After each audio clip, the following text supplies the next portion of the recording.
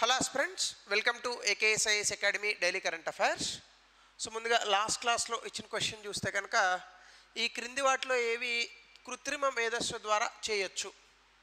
Yes, electricity consumption industrial units నుంచి తగ్గించవచ్చు, ఎందుకంటే ట్రిగ్గర్ మెకానిజమ్స్ వాడి ఆర్టిఫిషియల్ ఇంటెలిజెన్స్తో సెన్సర్స్ని అవి మనం ఉపయోగిస్తే ఎక్కడైతే ఎలక్ట్రిసిటీ వేస్ట్ అవుతుందో దాన్ని తగ్గించే ప్రయత్నం చేయడం వల్ల బిల్లు తగ్గుతుంది.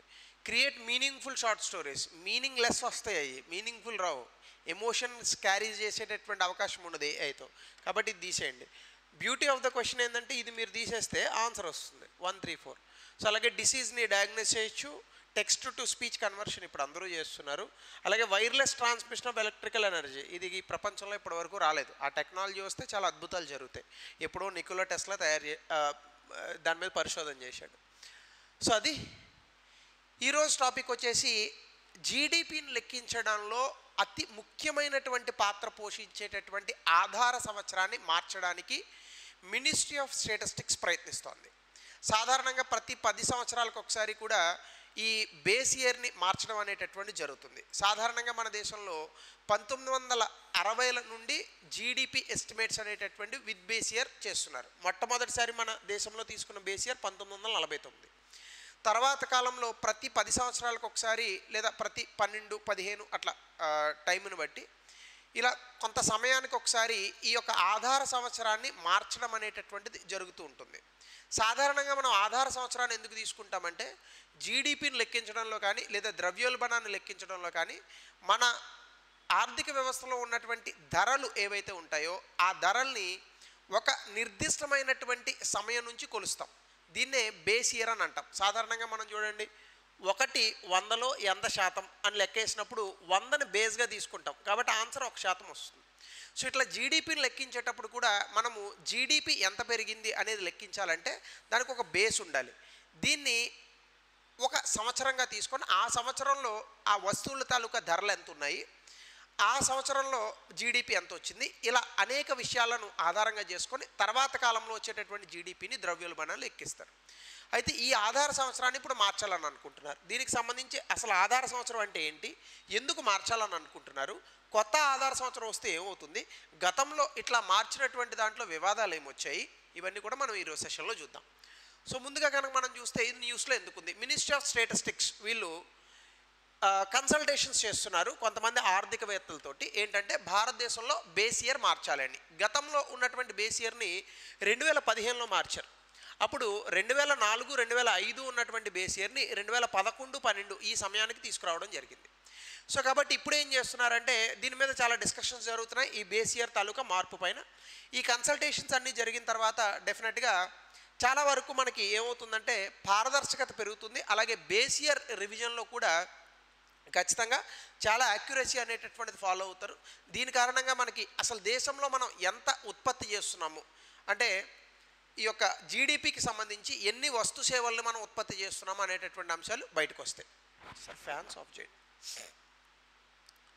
సో అసలు బేస్ ఇయర్ అంటే ఏంటి, ఏ base year is a reference year for calculating GDP figures. అంటే సాధారణంగా మనకి ఇప్పుడు 2011, 12 ఆధార సంవత్సరంగా తీసుకుంటే 2024లో మనం ఒక 100 వస్తువులు తయారు చేసామనుకోండి. ఈ 100 వస్తువుల్ని 2011, 12లో ఎంత ధరలు ఉన్నాయి అనేది ఆధారంగా చేసుకొని 2024లో లెక్క పెడతాం.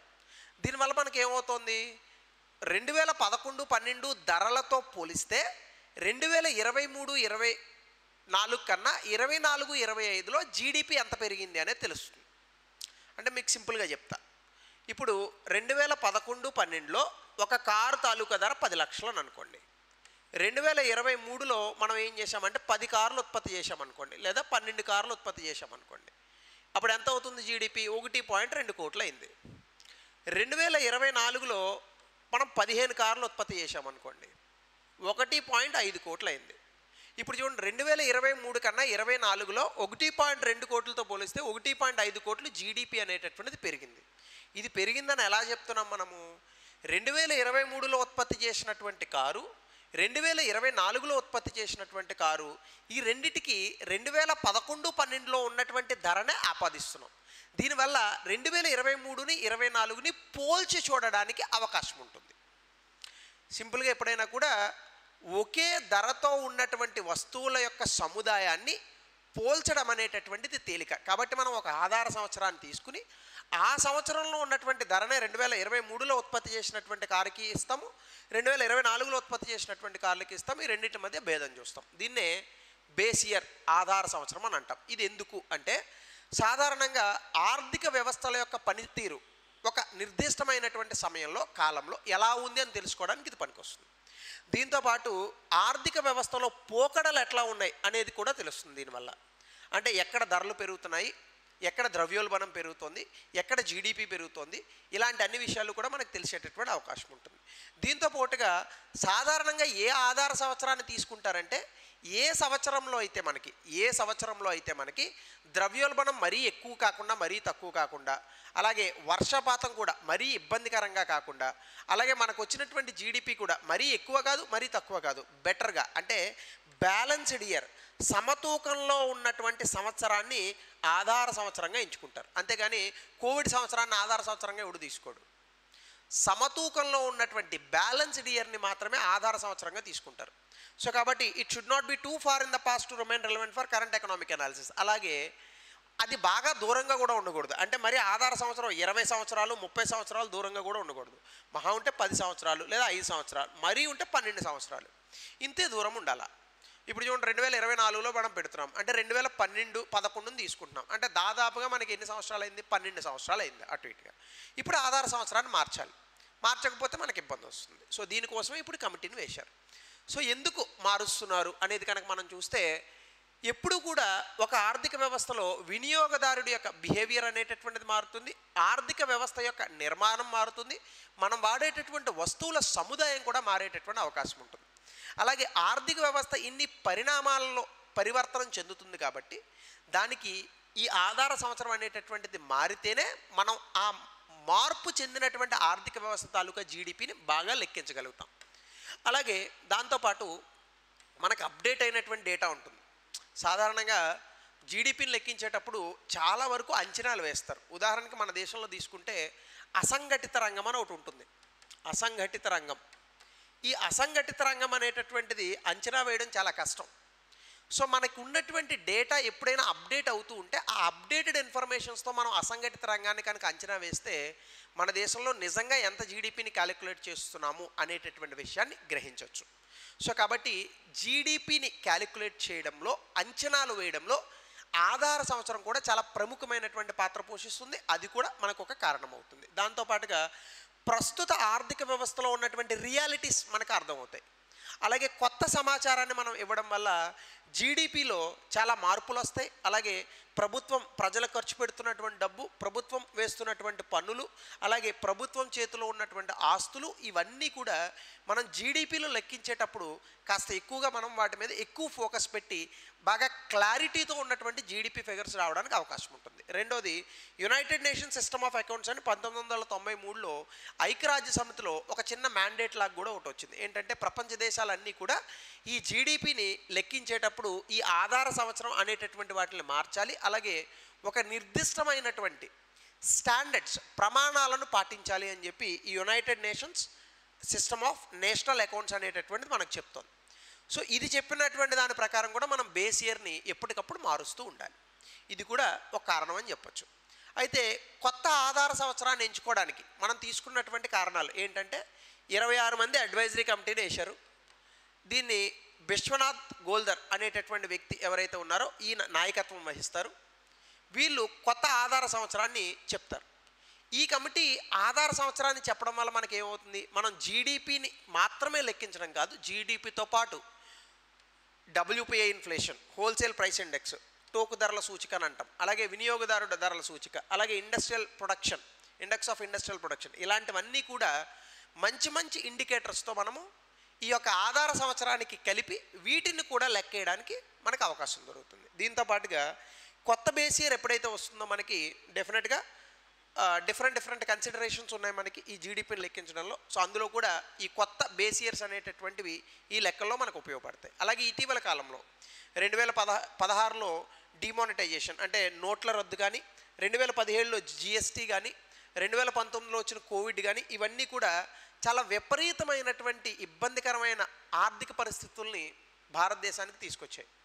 ఈ పరిస్థితుల నుంచి కూడా మనం జీడిపిని లెక్కించడంలో చాలా ఇబ్బందులు కూడా ఎదుర్కొంటున్నాం. ఇవన్నీ కవర్ చేస్తూ ఈ ఆధార సంవత్సరాన్ని మార్చడానికి ఈ కమిటీ రికమెండేషన్స్ ఇస్తుంది. అలాగే డిస్కషన్స్ దీని మీద జరుగుతున్నాయి. ఇంకోటి ఏంటంటే జిఎస్టీ డేటాబేస్ని జీడిపిలో చేర్చడం వల్ల జీడిపిలో చాలా ఎక్కువగా క్లారిటీ వస్తుందని కూడా వీళ్ళు అభిప్రాయపడుతున్నారు. అలాగే కొన్ని మెథడలాజికల్ ఇంప్రూవ్మెంట్స్ అనేటటువంటి ఉన్నాయి మనకి. సో అందులోనే ఈ యొక్క యాన్యువల్ సర్వే అనేటటువంటిది ఉంది. Annual survey of unincorporated enterprises అని ఒకటి ఉంది, దాన్ని కూడా ఇంక్లూడ్ చేస్తారు. 2 డబుల్ ఇన్ఫ్లేషన్ మెథడ్ ఉంది. ఇప్పుడు మనం జీడిపిని వీటిని లెక్కించడంలో సింగిల్ ఇన్ఫ్లేషన్ మెథడ్నే వాడుతున్నాం. Single inflation మెథడ్కి double inflation మెథడ్కి difference ఏంటంటే జస్ట్ ఇన్ఫ్లేషన్ అని అనగానే ఎంత తేడా వచ్చింది, గతంతో పోల్చుకుంటే ధరలు ఎంత పెరిగాయి అనేది చూస్తారు. డబుల్ ఇన్ఫ్లేషన్ అంటే అవుట్పుట్లో వచ్చినటువంటి ఇన్ఫ్లేషనే కాదు, మనం వాడుతున్నటువంటి ఇన్పుట్స్లో కూడా ఇన్ఫ్లేషన్ ఎంత పెరిగిందని చూస్తారు. దాన్ని డబుల్ ఇన్ఫ్లేషన్ మెథడ్ అని అంటారు.